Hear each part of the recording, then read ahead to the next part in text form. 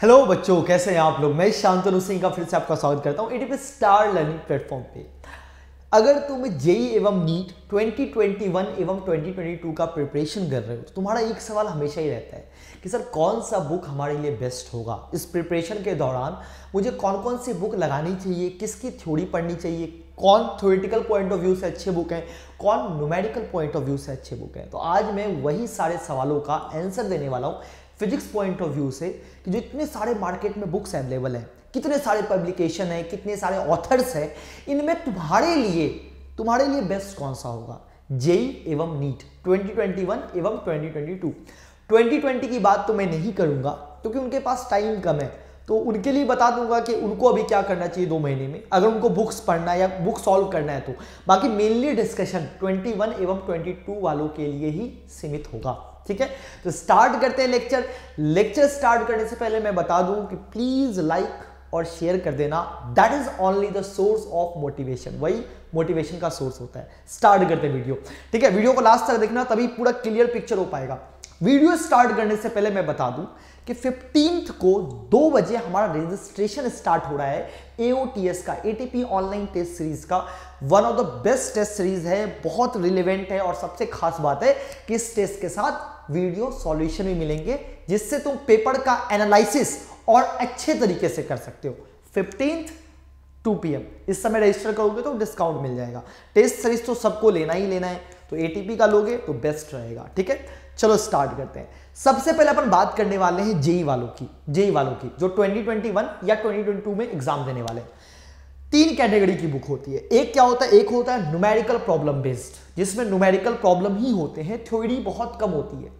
एक होता है जिसमें थ्योरी डोमिनेटिंग होता है, न्यूमेरिकल कम होते हैं। और एक होता है कॉमन, जिसमें दोनों ही होते हैं।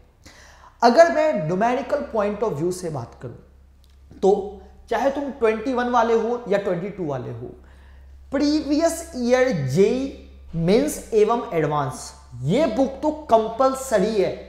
ये चाहे कोई भी हो उसको ये बुक लगाना है।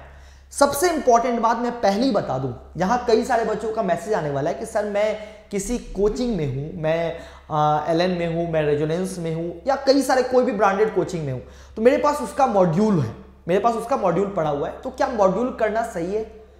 अगर तुम किसी कोचिंग में हो तो सबसे पहले बता दूं, मॉड्यूल के अलावा तुम्हें और कुछ भी नहीं करना। उसके अलावा अगर तुम SCV और प्रीवियस ईयर कर लेते हो, इनफ है। मैं उनकी बात कर रहा हूं जो सेल्फ स्टडी कर रहे हैं, जो YouTube के थ्रू पढ़ रहे हैं और जिनको एक्चुअल में रिक्वायरमेंट है बुक की।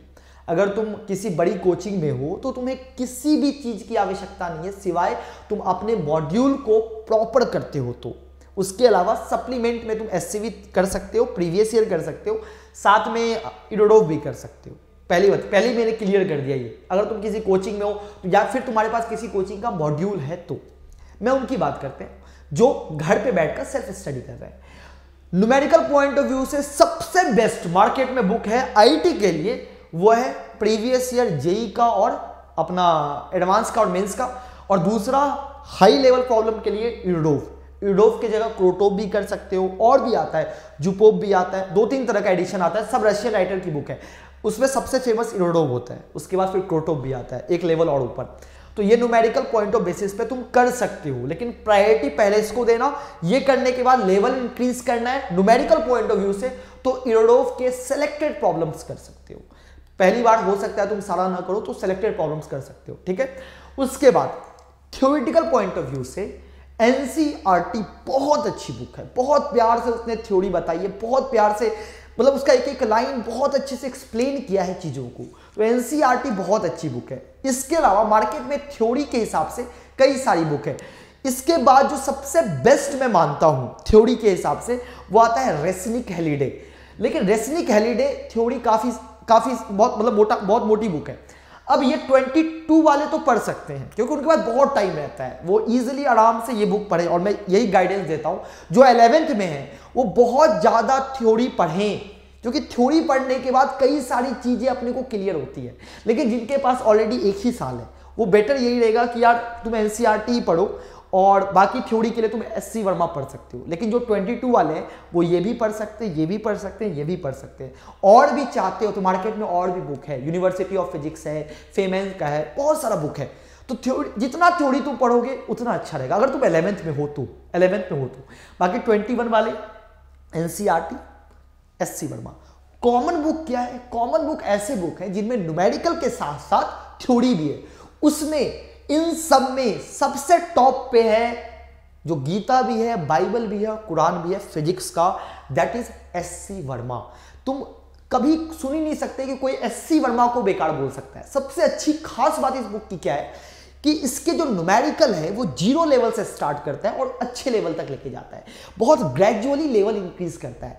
इसीलिए जब भी कोई बच्चा 11th में हो या 12th में हो या वो 13th में हो, ये बुक बनाने के लिए हर कोई रिकमेंड करता है कि तुम्हारा बेसिक से हाई लेवल तक तुम्हारा कंसेप्ट स्ट्रॉन्ग करना है तो SCV कर सकते हो। और SCV की सबसे खास बात क्या है कि इसका हर एक लाइन, हर एक क्वेश्चन, चाहे वो ऑब्जेक्टिव हो, चाहे वो शॉर्ट आंसर हो, चाहे वो एक्सरसाइज हो, चाहे वो एग्जाम्पल हो, चाहे वो थ्योरी हो, हर कुछ इंपॉर्टेंट है इस बुक में। तो ये सबसे बेस्ट बुक होगा। कंसाइज थ्योरी पढ़ना है, अगर तुम 21 में हो, तुम्हें कंसाइज थ्योरी पढ़ना है, कम थ्योरी पढ़ना है, ज्यादा अंडरस्टैंडिंग चाहिए, तो कंसाइज थ्योरी के लिए तुम इसका यूज कर सकते हो। डिटेल तो इसमें और इसमें दिया ही हुआ है, बट कंसाइज थ्योरी के लिए बहुत अच्छी बुक है। और न्यूमेरिकल के लिए तो कोई जवाब ही नहीं है इसका। तो पहली बात बेसिक के लिए, बेसिक स्ट्रॉन्ग करने के लिए। उसके अलावा मार्केट में बहुत सारी बुक है, बहुत सारी बुक है। एक आता है अपना अरियंत का, ये DC पांडे का बुक, DC पांडे जी का बुक बहुत अच्छी बुक है, नो डाउट। इसमें न्यूमेरिकल भी है, थ्योरी भी है। लेकिन मैं तुम्हें एक ही चीज बोलूंगा, चाहे DC पांडे हो, चाहे सिंगेज की बुक हो, चाहे अनुराग मिश्रा की बुक हो, या फिर अपनी ये किसकी है भाई, तो ये आशीष अरोड़ा सर की फिजिक्स गैलेक्सी है। तो ये चारों बुक जो है ये मार्केट में, इसके अलावा भी बहुत सारे बुक है। देखो मैं सही बताऊं, अगर तुमसे SC वर्मा नहीं बनता है तो तुम यहां भागते हो, जो ये फैक्ट है। ये तुम मतलब ये सोचो खुद कि मैं जो बोल रहा हूं ये झूठ बोल रहा है, सही बोल रहा हूं। जब लोगों से ये बुक नहीं बनती है तो वो दूसरी डायरेक्शन में भागने लगते हैं, यार ये बुक नहीं बन रही, बेकार है, बोरिंग बुक है, मैं ये बनाता हूं। और जब ये थोड़े बहुत लगने लगते हैं ना तो लगता है कि यार मजा आ गया, हाँ यही बुक अच्छी है। यार एक बात बताओ, ये बुक बेस्ट है, अगर ये नहीं बनता है तो तुम्हारी वीकनेस है, तुम कोशिश करो इसको बनाने का। हाँ होता है, कई बार ऐसा होता है कि कई बार SC वर्मा हम फर्स्ट अटेम्प्ट में नहीं लगा पाते। उसके लिए इन चारों में कोई भी एक बुक ले सकते हो तुम, कि उसका एग्जाम्पल, कई बार एग्जाम्पल देख के अपने को लगता है कि हाँ, एग्जाम्पल देखने के बाद भी कई सारे क्वेश्चंस कई बार लग जाते हैं, तो इनका तुम यूज कर सकते हो एग्जाम्पल के लिए। बट मैं पहले ही बता रहा हूं कि सबसे फर्स्ट प्रायोरिटी SCV को देना। अगर ये तुमसे बुक नहीं लग रही है, वो तुम्हारा वीक पॉइंट है, और अपने को वीकनेस से भागना नहीं है, उसका सामना करना है। तो हमें पहले फर्स्ट प्रायोरिटी इसको देनी है। ये नहीं बनता है, दिक्कतें आती तो लड़ो, लेकिन इसको कंप्लीट करो। इसके अलावा ये चारों में से तुम कोई भी एक बुक रेफरेंस के लिए ले सकते हो, जिनके एग्जाम्पल देख के, कई बार होता है कि न्यूमेरिकल सर नहीं लगता है तो मैं एग्जाम्पल देख लूंगा, एक चैप्टर में 50-60 एग्जाम्पल देख लिया तो आइडिया लग जाता है कि क्वेश्चन को अप्रोच कैसे करना है, वो डेवलप हो जाता है एग्जाम्पल देखने के बाद। तो इनके एग्जाम्पल्स तुम कर सकते हो, but numerical point of view से यार इसी को करना है यार, इससे भागना मत, प्लीज इससे भागना मत। मैं अपने टाइम में, मेरे ये गुरु थे अनुराग मिश्रा सर, तो मैं इनकी बुक प्रेफर करता था। मैं अपने टाइम में इनकी बुक ही पढ़ता था, सप्लीमेंट में इनकी बुक ही रखता था। बाकी मैं तो उस टाइम में ये सब बुक नहीं पढ़ता था, सही बताऊं मैं, फैक्ट है। इनकी बुक रखता था और एक फिजिक्स गैलेक्सी, ये दो बुक मेरे पास थी। ये बुक थी, इनका सारा वॉल्यूम था और इसका सिर्फ मैकेनिक्स था।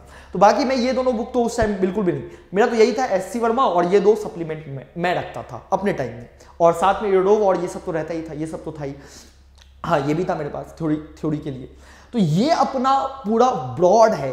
इसके अलावा मार्केट में कई सारे बुक हैं, बट मैं यही प्रेफर करूंगा, तुम्हें कोई और एक्स्ट्रा बुक के ऊपर ध्यान देने की आवश्यकता नहीं है। इतना कर लो ना, काफी है, काफी है। अगर तुम सेल्फ स्टडी कर रहे हो तो, कोचिंग में हो तो ये और ये बस, ये और ये बस, और कुछ भी। नेक्स्ट अब आते हैं अपन नीट वालों पे। यार नीट वालों का क्या हाल है, ये बड़ा स्लो है पता है। हाँ अब ठीक है, नीट वालों का क्या हाल है। नीट 2021, नीट 2022, नीट वालों के लिए ज्यादा बुक्स तो नहीं है, बट हाँ जो भी हैं काफी हैं। सबसे पहले न्यूमेरिकल पॉइंट ऑफ व्यू से प्रीवियस ईयर नीट और एम्स का जो भी ऑब्जेक्टिव क्वेश्चन है वो लगाना है, क्योंकि 20% क्वेश्चन यहां से रिपीट होंगे ही होंगे, डाटा चेंज हो सकता है बट 20% क्वेश्चन यहां से गारंटी रिपीट होते हैं, ये ध्यान रखना। तो सबसे इंपॉर्टेंट तो ये। इसके बाद दूसरे नंबर पे जो न्यूमेरिकल पॉइंट ऑफ व्यू से इंपॉर्टेंट है वो है एनसीईआरटी फिंगर टिप्स। चाहे तुम एमटीजी का ले लो या आजकल तो बहुत सारे पब्लिकेशन का आने लग गया है जो कि एनसीईआरटी के लाइन बाय लाइन से न्यूमेरिकल प्रॉब्लम क्रिएट करके बनाया गया है। एनसीईआरटी नीट वालों के लिए बहुत इंपॉर्टेंट बुक है, तो ये बहुत अच्छा रहेगा एनसीईआरटी फिंगर टिप्स। उसके अलावा थ्योरी पॉइंट ऑफ व्यू से एनसीईआरटी तो है, थ्योरी बहुत अच्छी दी हुई है।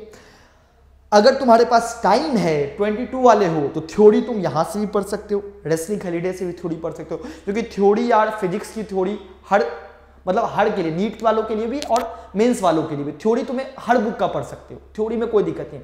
न्यूमेरिकल का लेवल प्लस माइनस होता है, न्यूमेरिकल के लिए मैंने बता दिया। थ्योरी तुम इन दोनों का यूज कर सकते हो या फिर यूनिवर्सिटी ऑफ फिजिक्स भी ले सकते हो, कोई दिक्कत नहीं। थ्योरी के लिए तुम कोई भी बुक पकड़ो, ये बहुत अच्छा एक्सप्लेनेशन इसमें दिया हुआ है रेस्ट्रिक्ट में।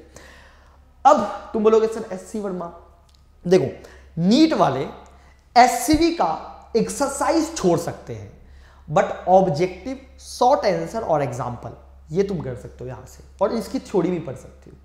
एक्सरसाइज तुम्हारे लिए ऑप्शनल है। एक्सरसाइज अगर तुम्हारी इच्छा है कि अपना लेवल को बढ़ाना है तो तुम एक्सरसाइज यहां से कर सकते हो, बहुत अच्छा रहेगा।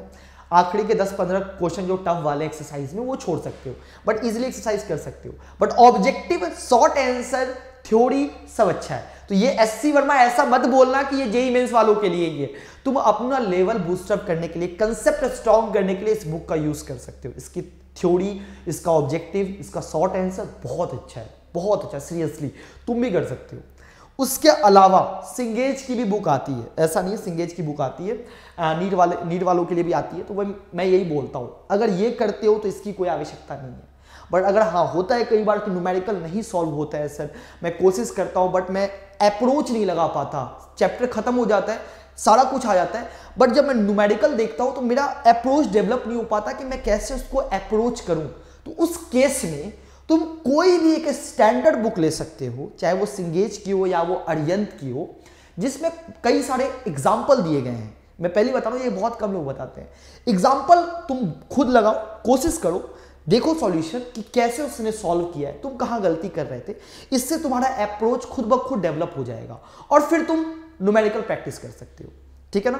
तो ये उनके लिए था जो लोग भी सेल्फ स्टडी कर रहे हैं। अगर तुम किसी कोचिंग में पढ़ रहे हो, तुम्हारे पास कोचिंग का मॉड्यूल है, दैट इज बेस्ट। उससे और कुछ चाहिए नहीं, उसके अलावा अपने को कुछ भी नहीं करना। उसके अलावा ये दोनों काफी है। अगर तुम ये भी नहीं, ये भी यही बस ये काफी है, ये भी नहीं चाहिए अपने को। अगर तुम कोचिंग में पढ़ रहे हो, तो सेल्फ स्टडी कर रहे हो, तो तुम इनको प्रेफर कर सकते हो, ठीक है ना। और एओटीएस का जो शेड्यूल है, जो भी शेड्यूल है अपना, जो भी सिलेबस है, वो सब कुछ दिया गया है। जितने भी टेस्ट हैं वो नीचे लिंक में दिया गया है, लिंक में तुम डाउनलोड भी कर सकते हो उनको, और तुम इजीली एओटीएस तुम्हें, क्योंकि भाई टेस्ट सीरीज का तो सबको जरूरत ही होता है, सबको जरूरत होता है। इसके साथ खास बात है कि इसके साथ वीडियो सॉल्यूशन भी होंगे, ठीक है ना। तो फाइनली बुक्स का यहीं पे खत्म करते हैं बात। बाकी तुम कमेंट में ये पूछना कि सर कोर्टोफ कैसा है, भाई सब बुक अच्छा है। मैंने क्या बोला, मैंने तुम्हें सब कुछ बता दिया जो भी मार्केट में अवेलेबल है। कई सारे बुक्स हैं, कोई भी सप्लीमेंट के लिए एक बुक ले लो। बाकी जो कंपलसरी बुक है वो मैंने तुम्हें बता दिया। सप्लीमेंट में तुम कोई भी एक ले सकते हो, कोई भी एक बुक तुम ले सकते हो सप्लीमेंट में। कंपलसरी मैंने तुम्हें बता दिया कि एससीवी और ये सब कंपलसरी है, ठीक है ना। अच्छे से करो पढ़ाई, बढ़िया से। कोई भी दिक्कत हो कमेंट कर देना, मैं रिप्लाई कर दूंगा। मिलते हैं अगले वीडियो में। Bye, take care, like and share.